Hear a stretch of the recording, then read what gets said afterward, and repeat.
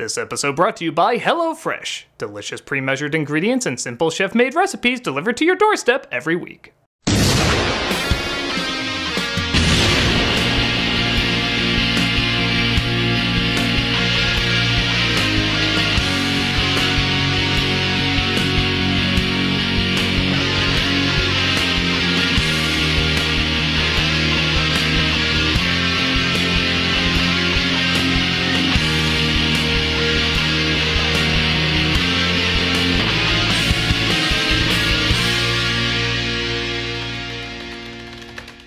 Jessica Rabbit looked at the bald movie critic and said, "What's it like to kiss someone not covered in lines?" And the well-hung one said, okay, maybe some of us do daydream a little bit about what it's like to make their own Disney live action remake. I've made it no secret, I absolutely despise the Disney live action remakes. They're more expensive versions of the direct-to-DVD sequels in my opinion. A lot of people say there hasn't been a good Disney live action remake in a while. I don't think there's been one yet. Even the ones that have a lot of good stuff in them, like Cruella or Pete's Dragon, are still hard for me to actually say work as a whole. With that said, I do think there's some animated Disney films that deserve another go. This isn't taking something that's not broke and breaking it, this is taking something that clearly had problems and using the remakes to improve them. But how can you do that when the remakes usually make them worse? Well, I'm gonna tell you how. Yeah, it's not gonna just be saying henchwomen or sneaking a gay character, giving you permission to pat yourself on the back. It's gonna be analyzing why this is a good idea in the first place and how you can utilize it in a modern way while also staying true to the themes and ideas of the original. Because let's face it, we wouldn't talk about Disney this much if we didn't have some enjoyment of it. And these are movies that can have new life breathed into them in an interesting way. So, these are my top 11 recommendations. Why top 11? Because I like to go one step beyond.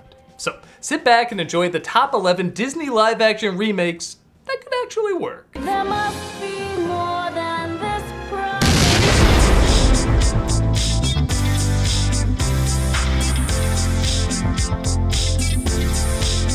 Number 11. Meet the Robinsons. This is a creative idea that just didn't have enough focus.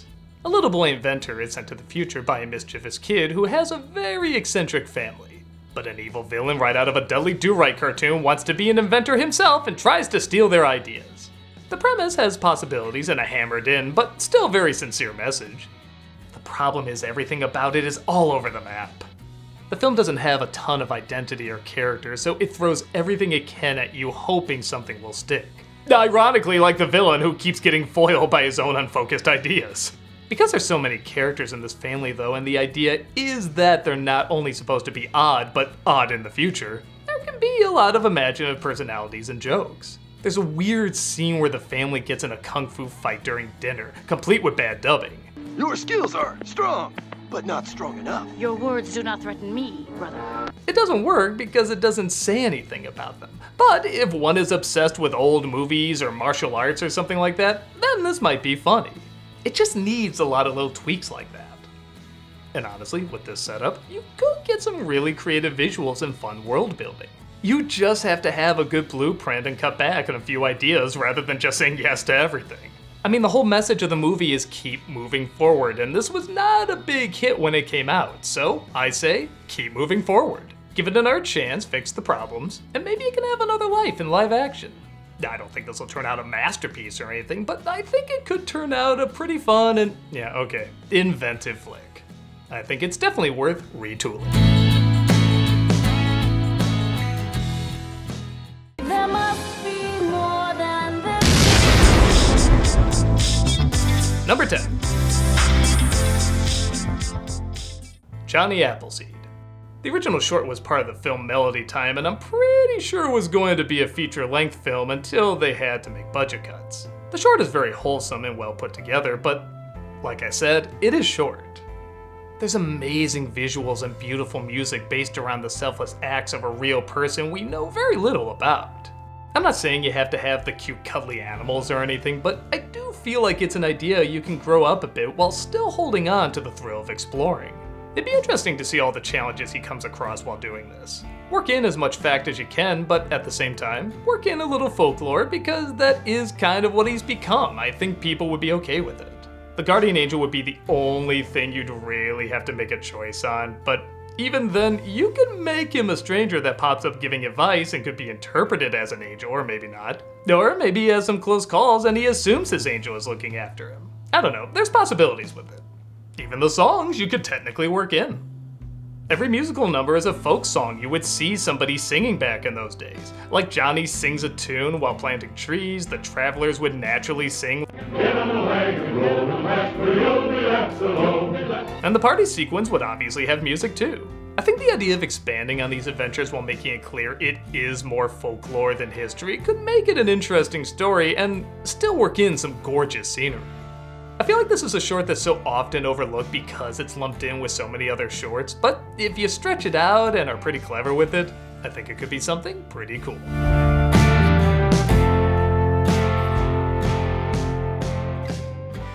There must be more than Number 9.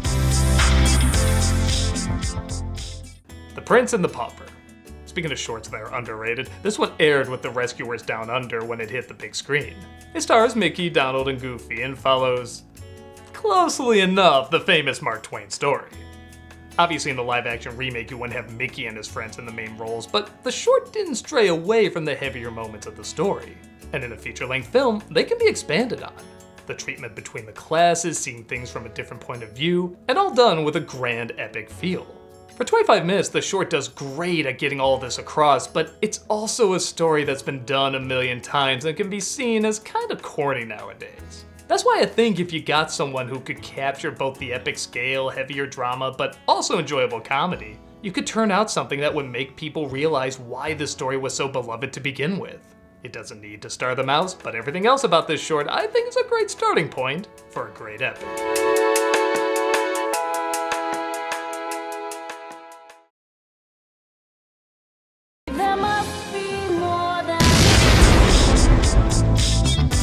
Number 8. Jack and the Beanstalk. Okay, I swear these aren't all gonna be shorts, let alone Mickey Mouse shorts. But this was part of the feature film Fun and Fancy Free, and honestly, it's weird to think Disney hasn't done a Jack and the Beanstalk feature-length film yet. Now, it goes without saying again, this would not star Mickey, but you could still have the archetype of 3 friends who climb the beanstalk instead of just Jack. If for any other reason to include a scene of someone going berserk like Donald's freakout that went viral.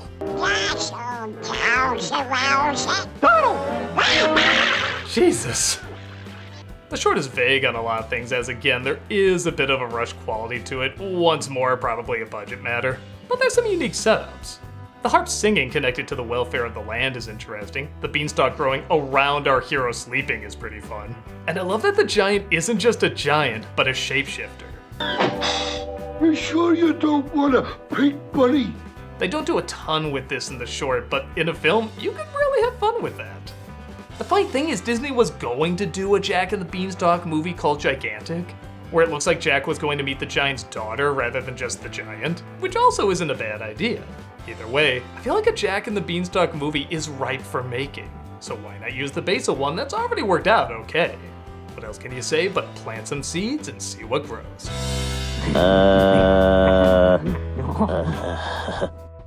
there must be more than Number 7. A Goofy movie. Hear me out. I know what an impact this movie has had on a lot of people, and I'm not at all indicating that needs to be improved on. I'm saying, remember when they did that Chip and Dale Rescue Rangers movie on Disney Plus? Like it was Chip and Dale, but it also wasn't? I think they could do something similar with a Goofy movie. Because it is so distinctly 90s, yet still has a decent sense of humor, I think the film could really have fun maybe mixing animation and live action. Maybe do something like what they did with the Brady Bunch movie, where the animated 90s characters just happen to live in current live action reality. Maybe there's a lot of other animated characters in this world, like in Roger Rabbit, or maybe it's just Max and Goofy. Hell, maybe Roxanne is the only other anime and 90s kid, and Powerline is an anime and 90s performer they happen to bond over. I feel like there's something there. And yeah, I'll be honest, I haven't thought of a ton of ideas for this one, but I just love the idea of the same people who made the Chip and Dale Rescue Rangers movie giving a similar treatment to this. I think it can be a lot of fun, especially if you just let these writers with their weird sense of humor go off unhinged. It's an odd choice, I know, but I have a feeling it can make for a highly enjoyable flick. It's a crazy idea, but if you get the right crazy people to work on it, it could also be a lot of crazy fun. There must be more. Number 6. The Three Caballeros. So this would have to be another live action animation hybrid, but honestly, I think it could be pretty interesting.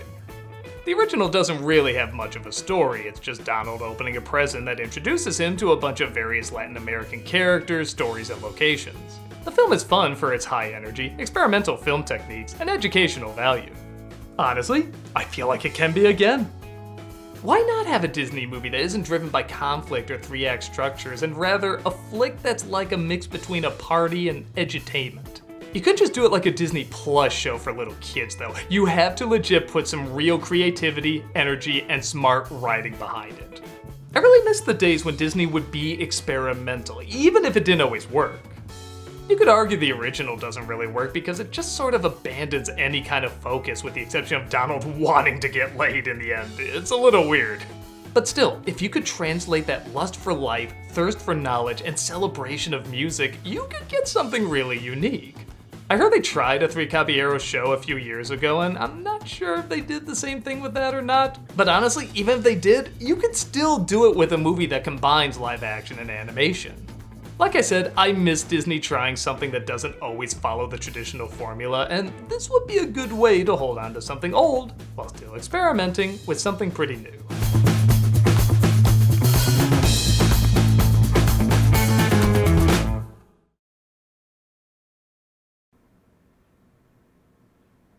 Ah, the HelloFresh fairy. What's up?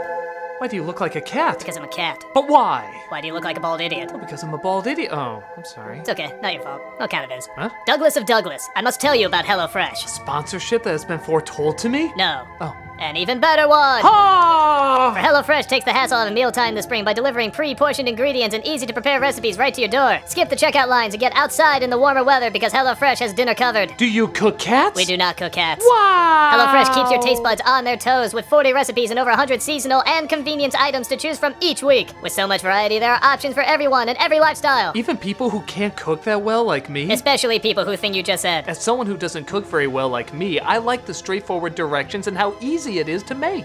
It tastes fresh and is easy to put together. The time has come, Doug of Doug. You have earned your right to announce the promo code. I never thought this day would Just say come. it. Okay. Go to HelloFresh.com/Critic50 and use the code Critic50 for 50% off. That's HelloFresh.com/Critic50 and use the code Critic50 for 50% off. Thank you, HelloFresh Fairy. I can see why you're America's #1 meal kit. Yes, I must go. Do you have others to spread the word to? No, I just want to go. Away with you then! I'm already gone. Adventure!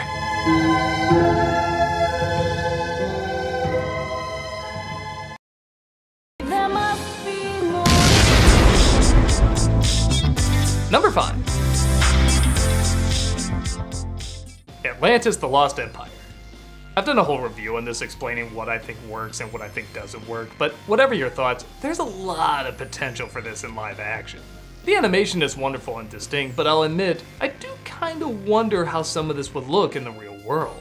I feel like the film was trying to grow up the Disney audience a little bit, but it still held on to a few too many of the kid-friendly tropes.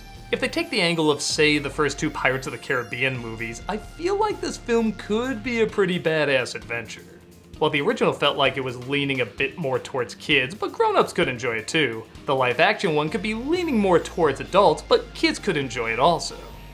Story-wise, I would get rid of the lame surprise villain at the end. It just always felt forced and dumb to me, but maybe you can make the villain a supernatural entity they discover below, or maybe you can have another team searching for it, like the bad guys in the Indiana Jones movies.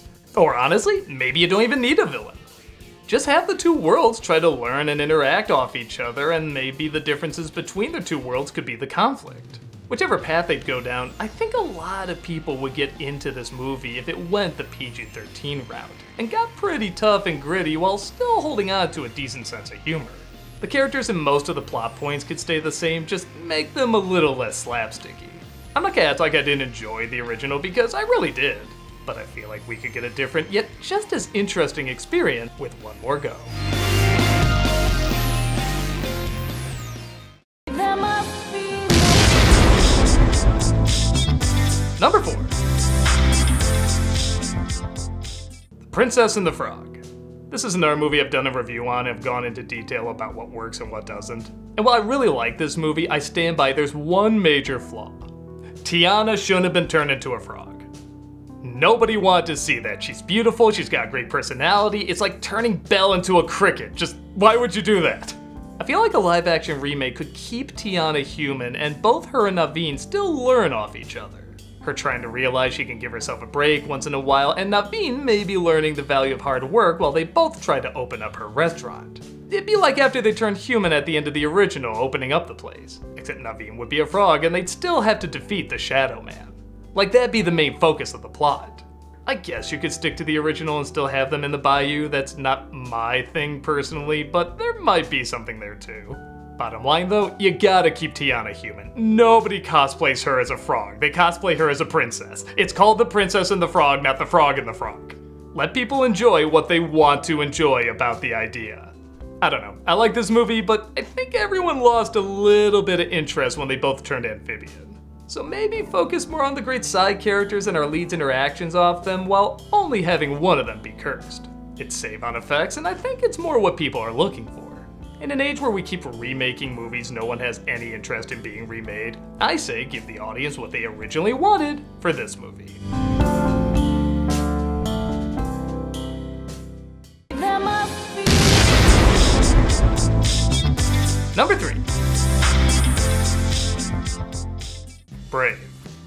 This is another film that promised one thing but delivered another. The trailers looked mysterious and thrilling, give the impression Pixar was going in a different direction similar to the Studio Ghibli movies. But instead, it took the Princess and the Frog / Brother Bear approach. And yeah, okay, I don't think you can get around making the mother a bear that's too big a part of the story. I think you're kind of stuck. Princess and the Frog, you still have a frog even if you keep Tiana human, but this film, the bear is sadly a big part of the story's identity. I say keep the bear, but have them discover other mythical elements. We see these spirits floating around the forest, do more with that. There's a cool backstory about the villain and some of the disc extra features, do something with that. There's a freaking witch in the story. Instead of just making some weird jokes with her like an answering machine bit that doesn't really work, maybe incorporate more witches into the story, or other spirits that maybe we'd see in Scottish lore. Soak up the fantasy and have the dangers they encounter feed into the crossroads that our main characters are going through. Why have them just stuck in a castle, especially when the lead says she doesn't want to be stuck in a castle, she wants to go exploring? Why not have her actually fight something with her bow and arrow like the ads were promising rather than just hitting a bullseye and one enemy that ends up missing? Make it an adventure as well as a mother-daughter story. I feel like there's so much mystery set up in this world that the film never bothers to explore. In a live-action remake, I think it makes sense to just explore it. Some simple changes that could have some major results.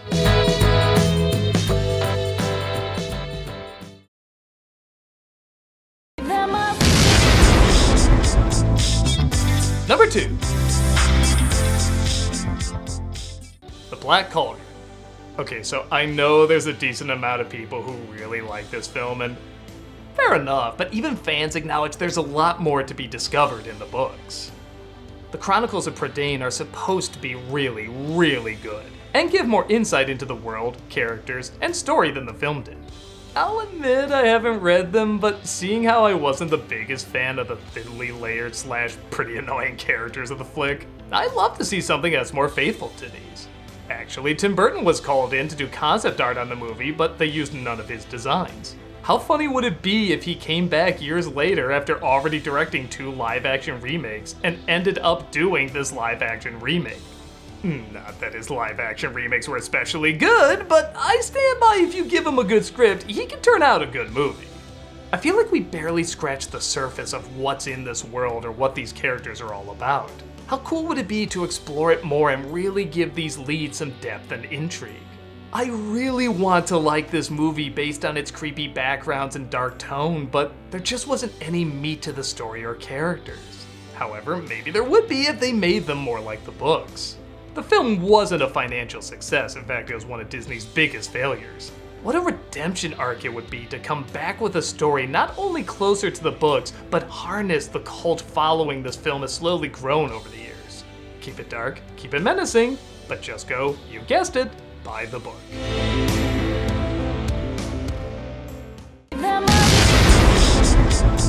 And the #1 live-action Disney remake that could work is... The Hunchback of Notre Dame. Again, hear me out. You're probably aware I love the original hand-drawn film, and you're also probably aware they're doing a live-action remake even as we speak. But let's be honest, it's probably gonna suck. Why? Because they all suck, and they're not gonna make any major changes that are gonna make it better. My solution? Make a cinematic version of the Disney stage musical. Disney kinda surprisingly allowed Alan Menken and Stephen Schwartz to do a version of the story that's like a mix between the animated film and the original book. That means it's darker, Frollo is a priest and not a judge, the gargoyles are in Quasimodo's head and not in real life, and I guess a spoiler warning. Okay, I'm waiting. Okay, there's a spoiler for the musical. Are you ready? I'm not giving you a chance. It's playing it. Esmeralda dies at the end. Asshole! It is bleak and harsh, but by God, it is so good. The music is expanded on and it's phenomenal. It might actually be my favorite stage show musical. But there's one problem. Disney didn't give them a ton of money. And you can see why. It is crazy risky. You can see people freaking out about this left and right. Because of this, it was more of an abstract or interpretive production. There was a lot of using your imagination, not a whole ton of props or sets. Well, like I said, I like it when Disney does something a little different and risky, so I say, make it only for adults. To hell with the kids. Disney had their first PG-13 with Pirates of the Caribbean. I say, make this their first R. But you know what? Earn it. Be the heavy, mean, dark, but also beautiful musical it was meant to be. Show us the violence, show us the disturbing imagery, make this a gritty production that people would say, man, that should win Best Picture. Not in the pandering way you did with Beauty and the Beast, yeah, they actually submitted that for a Best Picture nomination back in the day. But something that is actually adult, challenging, but also amazing. And I know that feels weird, Disney doing a rated R movie, but they used to say they would only make rated G movies and then they made PG movies. They used to say they wouldn't go past PG, but then they made PG-13. Times change and art changes. If you want to evolve, I think this is one of the ways you could do it. But again, it has to be done carefully and cleverly. Maybe pick an actor with an actual face deformity. I know I've seen a couple in movies.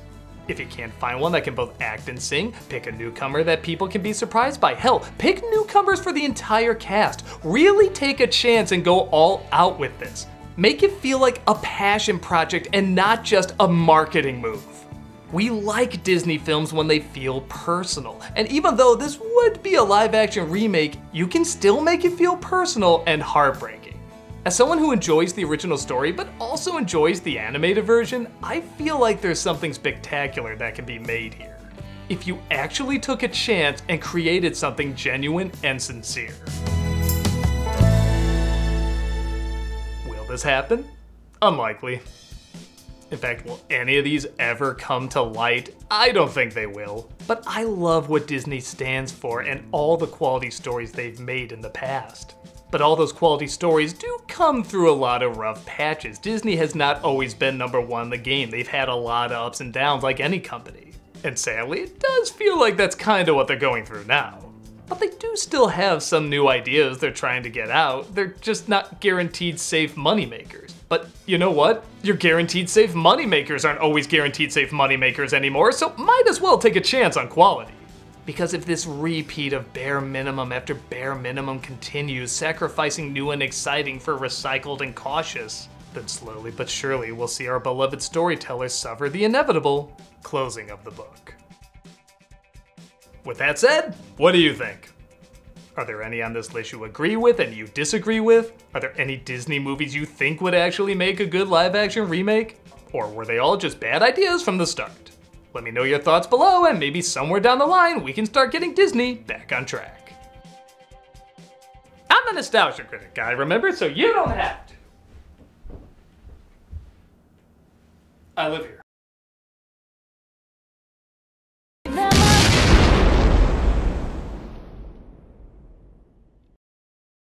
This month for Cameos for Charity, we're doing the Children's Health Foundation in Ireland. I actually sat next to some of these people at the convention I was at when I was in Dublin, and their cause seemed really wonderful, so I decided to dedicate this whole month to them.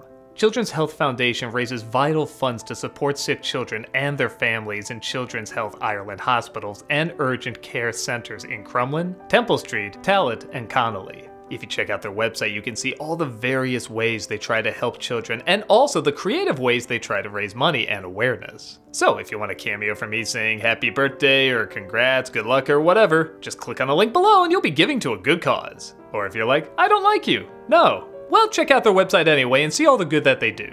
It's wonderful people helping wonderful kids, and you can play a big part in helping them out.